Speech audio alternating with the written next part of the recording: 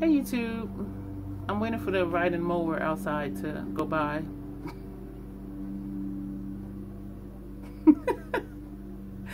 I'm in my room and I got my hat on and I'm in front of the window with the blinds open and I have the ring light on because I am in full troll mode, and so I'm just trying to like camouflage a little bit.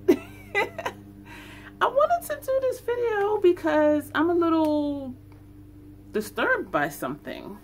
After I uploaded the video I did on the Sephora Clean Collection items that they sent me, well actually just the unboxing video, after that I received an email from a company asking me to review one of their products. But the process was go on Amazon and they put the link and they said, you know, pick which item you want, put it in your Amazon cart, and after you pay for it, send us proof of purchase and we'll refund you the money.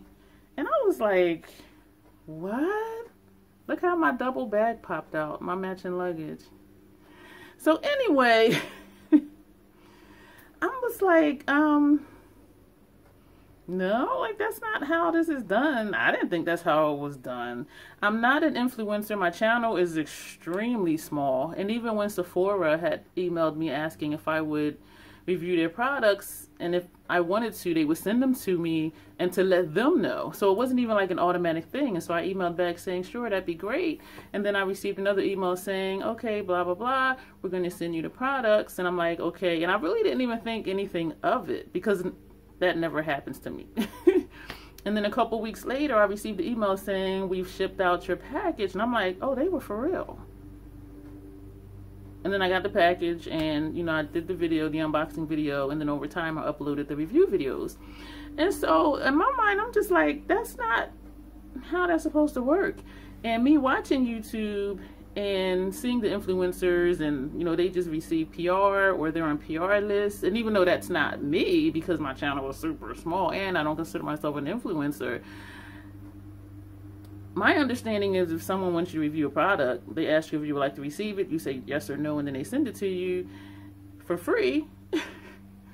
And then you try it and you do a review. And so I emailed back saying I'm really uncomfortable with having to purchase a product and then be reimbursed after the fact to do the review. I said my understanding is this eye has been tearing for like a week. I think it's because the seasons are changing.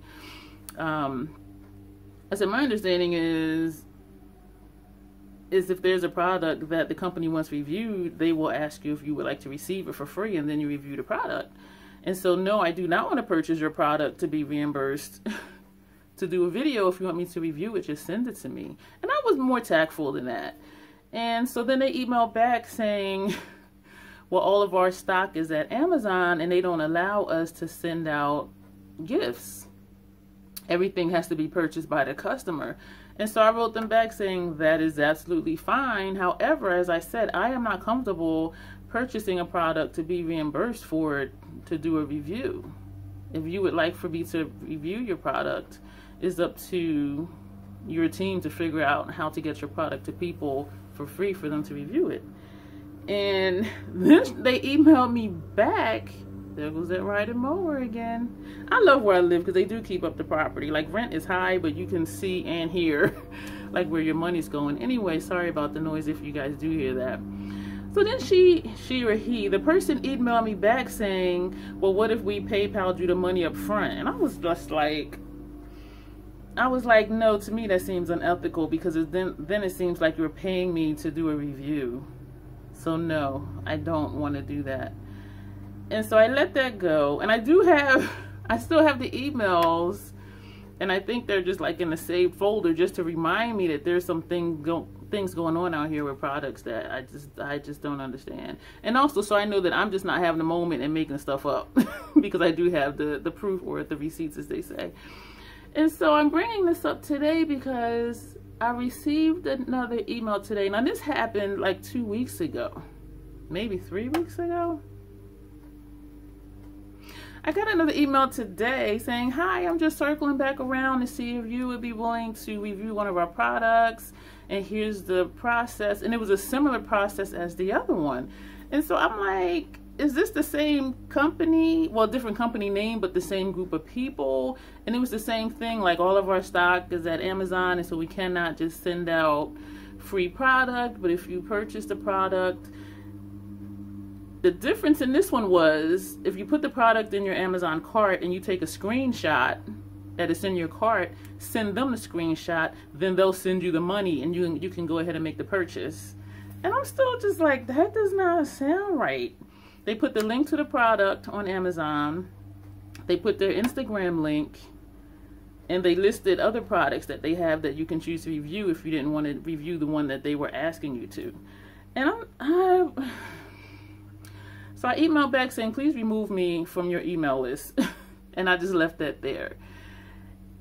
Then I went on YouTube and I put in the name of the product. There are reviews on YouTube for that product. And so now I'm wondering, like, are all those reviews from people who paid for it and were reimbursed for it?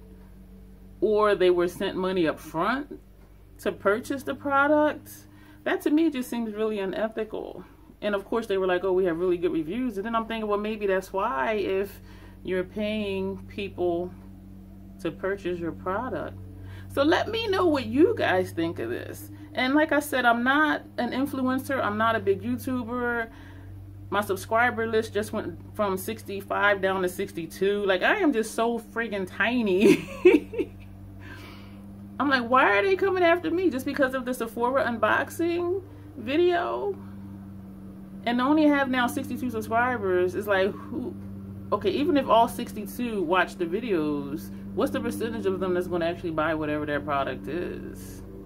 You know what I mean? And so it's not, I don't think it's that big of a deal. If I had like hundreds of thousands of subscribers or something, it'd be different. But then bigger companies and more well-known companies would have me on their PR list. So it's